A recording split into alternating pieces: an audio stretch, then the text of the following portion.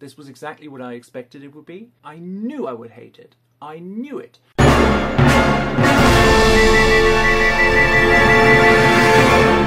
So, 007, Road to a Million, is out on Amazon. You can watch it now. It's 8 episodes in total, and I've seen it. And now you are probably looking forward to what I think of it.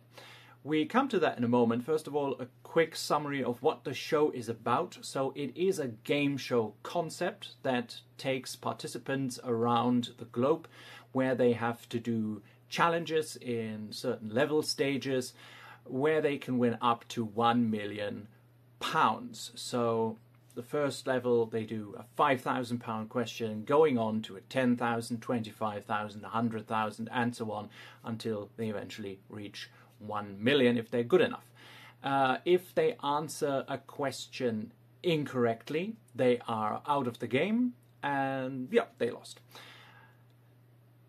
Do I like the concept? Well, I'm not particularly a fan of game shows. I've watched many on German television, on British television, so I've seen a lot. And I really wanted to give Road to a Million a chance, because I thought, okay, brave new world, as Bond would say, new territory for Eon Productions, doing a game show together with Amazon Studios. And I must say the production quality of the show is really high. So what you get is you get nice location shots. For example, Gravina in Italy, where No Time to Die was filmed, or Rio de Janeiro with Sugarloaf Mountain, where Moonraker was filmed. A lot of it is from the Daniel Craig era in the first 3 episodes. Also, the music, there is of course a lot of Bond music in it that accompanies the challenges as the teams progress through the show. If I counted correctly, there are 9 individual teams of 2. They don't play against each other, they play together with each other as a team, and each of them participate to win the £1 million. So it's not all participants of the show sharing the winnings of £1 million. So it's just every team has the chance to win the £1 million. As I said, I really wanted to give it a chance. I watched the first episode. I found it okay. What I really liked was the cinematic imagery. The show is presented in 16:9. It's not a traditional TV format where you would present a game show in, but given that it stems from a film franchise and has this background and wants to utilize it, it makes sense to film it in a certain way that it feels like a film.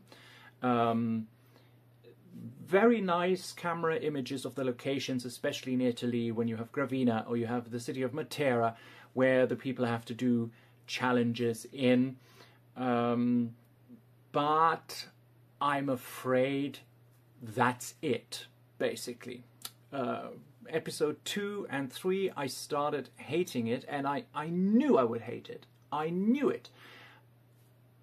Really, I wanted to give it a chance, but the first time I heard that Eon Productions is doing a game show together with Amazon Studios to put it on Amazon, I thought, okay, why? That is my first question. Why? And the next question is what? What are they going to do? Is it something exciting? Like the participants really assuming the role of an agent, meaning they have to do stuff that spies do. And sadly, that is not the case with Road to a Million. What they have to do is simply go somewhere, pick up a silver suitcase where there is a question in it presented on a little video screen with 3 smoke grenades. 2 will have a red smoke grenade and 1 will have a green one. The green one is obviously the correct answer. And then answer the question. The questions in the boxes are not at all Bond related. They are, I would say, advanced common knowledge. So you have to have a bit of knowledge of literature. For example, the very first question was a question that had to do with Shakespeare, for example. I won't give many details away, so in case you want to watch it and give it a go.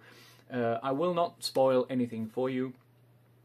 But what I found really weird is the whole show is like a snow globe of Bond stuff.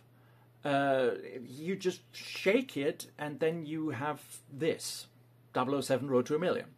I give you an example. There are certain elements from the Bond world, props, mainly big props, so I'm speaking of cars, that are placed randomly in the show and have absolutely no significance to the show whatsoever. Example, first episode, the contestants have to find, what was it, a farm. They have to find a farmhouse in Scotland with a big garage, and in that garage is, for example, the Rolls-Royce from Goldfinger. But it's just a background prop. The question has absolutely nothing to do with it. They open the silver suitcase and Brian Cox, as the controller, says, behind you is a Rolls-Royce. He doesn't even say it was in the film Goldfinger. And maybe that wasn't the concept, but you, as a Bond fan, clearly know this is the Rolls-Royce from Goldfinger that Goldfinger drove through the Swiss Alps with. It's all just standing around. It happens for a second time in, I think, the third episode, where you have the Jaguar from Spectre, the burnt Jaguar that Hinks drives. And it's in a garage in Scotland. Behind it are two other cars, and the question has to do with the third car, which has absolutely nothing to do with Bond, because it's a Daimler car of a Prime Minister. So Daimler is a German brand and nothing that Bond ever drove. Bond only drove BMW when it comes to German cars. So I found it odd that these cars are just randomly placed for us to see, and you say, oh yeah, that's the car from Spectre, but that's it. The moment dies down immediately. And I find it even worse that it has absolutely no connection to the game show whatsoever. Nothing. It's just there. And then I got the feeling this feels rather forced. Oh, we have to put this here, we have to put this there, and this will remind people of Bond, and then all the music that's playing is, of course, Bond music, mainly from the Daniel Craig era. There was one, the Moonraker theme song was playing, and there was one piece of The World Is Not Enough when they show scenes in Istanbul. Yeah, so I found that really forced. Like I said, it's just a snow globe and, yeah, of Bond stuff. And you sprinkle the show with it and hope people buy it. And that is just not enough for me. No. And the challenges that people had to do, the contestants, the challenges they had to do, for example, climbing a very high crane, hanging over the bridge of No Time to Die in Gravina, Italy. This felt more like, I'm a celebrity, get me out of here. Especially in the second episode where they end up in Matera, a married couple, as contestants, they end up in Matera, have to find a restaurant. They are told, find a restaurant that is called Taranto, and they find it, and it's not even a restaurant, it's just some room with a kitchen and a box with a tarantula spider in there. So it reminds you of Dr. No and the tarantula chamber in Dr. No's Island, yeah, but the question, or the quest that they have to solve is how much does a tarantula weigh? And they solve this riddle, this quest, by finding a scale and trying to weigh it. That was, I have to admit, that was exciting, because if you have arachnophobia, which is the fear of spiders, it's not easy to let a spider out of the box and weigh it on a scale without it running through the room. So this can instantly kill you when you have a fear of spiders. Like I do, by the way. I would have had difficulty doing that. But again, also that, this doesn't feel like spy stuff to me. This doesn't feel like something Bond would have to do, going out and putting a tarantula on a scale to see how much it weighs, or measuring a snake, how long a snake is. That was also one of the challenges. They put one of these silver suitcases with the question into a bigger box with a boa constrictor and then some smaller snakes that are not even dangerous, just to make it more exciting. But as I said, it feels forced. It feels totally forced. And the third episode, I started hating it. Yeah. And I thought, okay, this was exactly what I expected it would be. And would this be a normal television show? I wouldn't watch it. I would maybe watch 10 minutes of it and would decide it's absolutely boring, not my type of show that I want to watch. So switch it off. No. Since it's Bond, you're at least willing to give it a go and see what they did with it. And but really, the only positive thing I can say is that they really made an effort to make this whole show look cinematic. Really nice images they captured that give the feeling of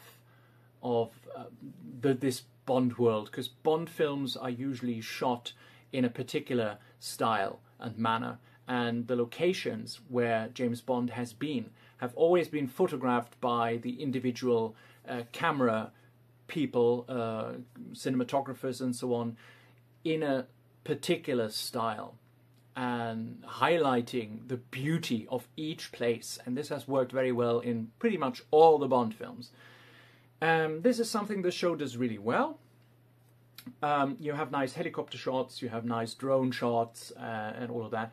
A bit much color grading, I would say, in some scenes.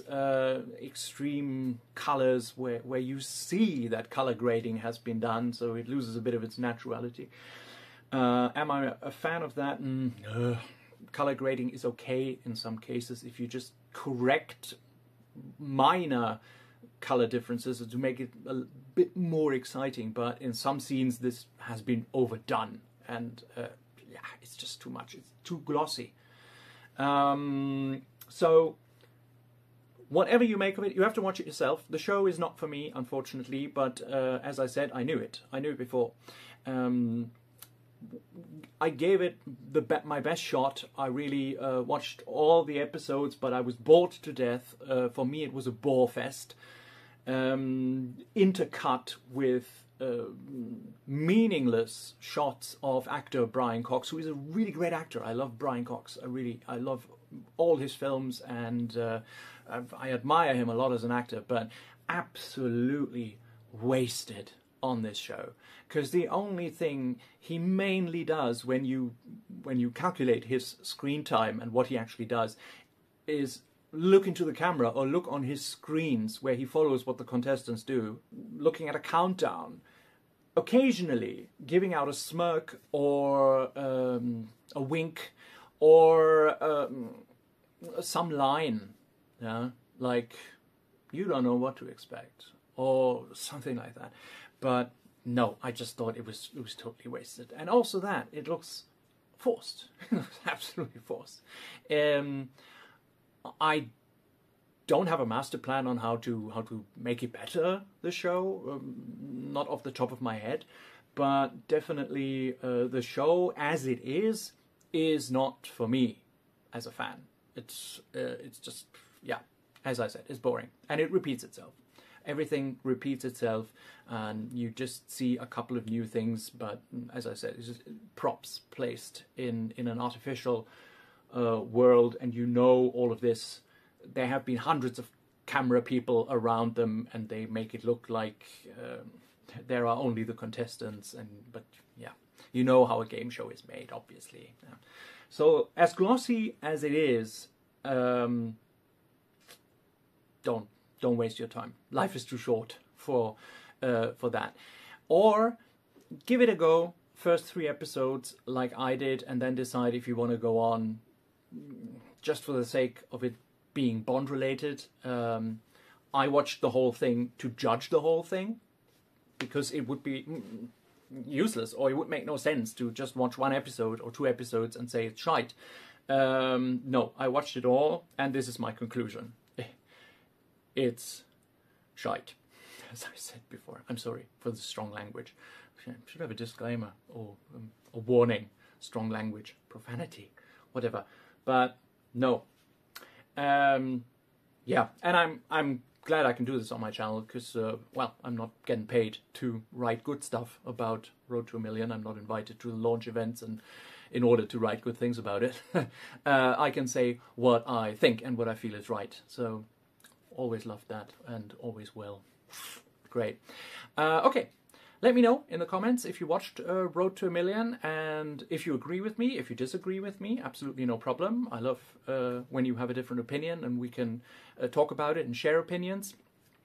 This was mine. I'm sorry it is the way it is. I really wished it would have been better, but that's it. Yeah.